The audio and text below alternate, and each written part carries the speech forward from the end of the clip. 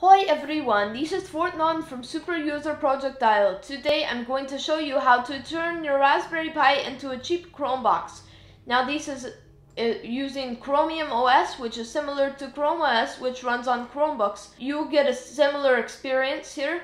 So it's a browser-based operating system. It runs pretty good on the Raspberry Pi, so let's go ahead and install it. So to get this operating system installed on your Pi, you're going to need another computer running Windows, Mac OS, or Linux. And so you head over to this link in the description and you can download the image. So you want to have a micro SD card inserted into your computer that you don't need the operating system or whatever's on it.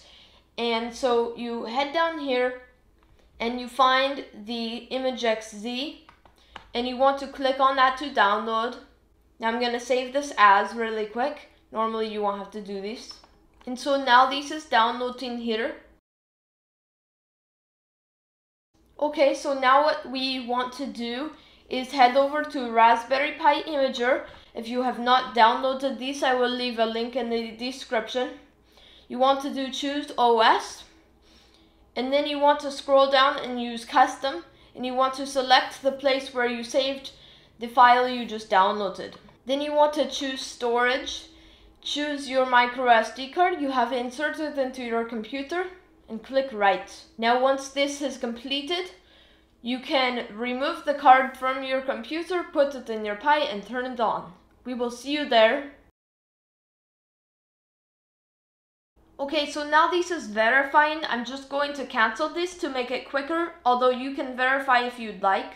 Alright, so my Pi is all hooked up here. I put the micro SD in that I just wrote to, and now I'm going to plug it in and it will turn on. And so it should start booting up right here.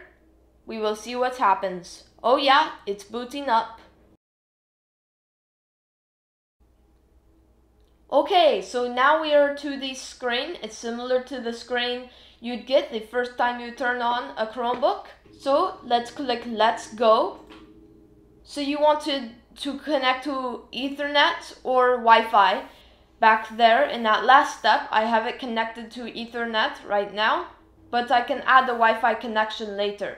It's just checking for updates. Okay, so now we can choose who is using it right here.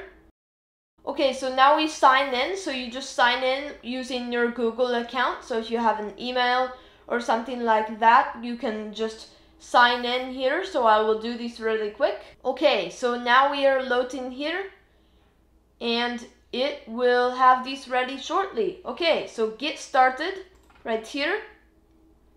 And we are to our desktop. So we can close out this window. And you can get your desktop all customized if you like. But now we can basically start using everything. So we have the Chromium Browser right here.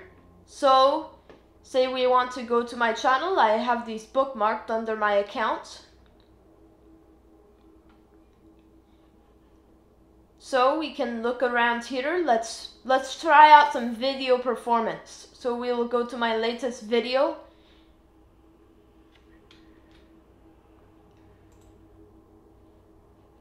Now let's take these full screen.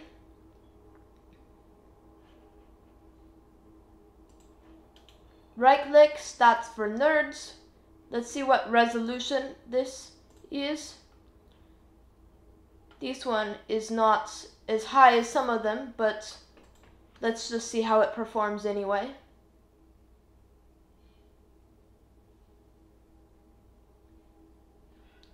So that actually doesn't seem very good since it's a lower resolution. So I guess this operating system might not be so good for video playback, although it will handle some. But if you're doing a lot of video playback, you might want to look at something else. But it is also getting better, often. So it might improve in the future. Now normally Chromebooks can access the Play Store and Chromeboxes. But this one cannot access the Play Store. There is another version of these that you can set up that can, but it's harder to set up.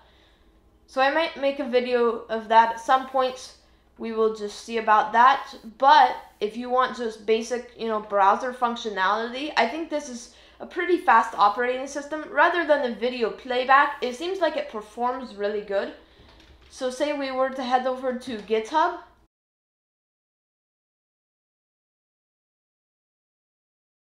Seems to load fairly quick for a Pi. So yeah, these seems to be performing alright and everything. So if you want to improve the graphics performance of this, you can tweak the resolution. So you want to go to settings, and then what you want to do is go to the search box and type in display, and you can do display resolution, and you can change the resolution here. And then you can also change the scaling if you'd like. So if I bumped these up right here, then it would make it easier for you to see things.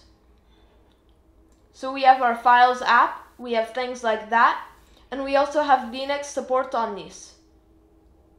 So this menu is a little bit glitchy here. Hopefully that gets fixed in the future. It is not super stable yet. So we can head over to developers and we can turn on the Linux development environment. I have tested that. You can install Linux apps, you can install, LibreOffice, stuff like that. It seems like it works pretty good. So if you're interested in that, but you just mainly want to use this operating system for, browsing the web, things like that, that will be a good thing. So you can also use the Google Office suite. So you can go and see these Google apps, but you can use, docs, sheets, and slides.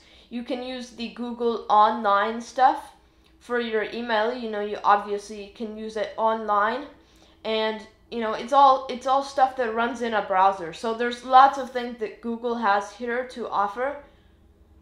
So it might be a good operating system for you to check out. And so until next time, we will see you next time. Subscribe and like if you enjoyed the video, and until next time.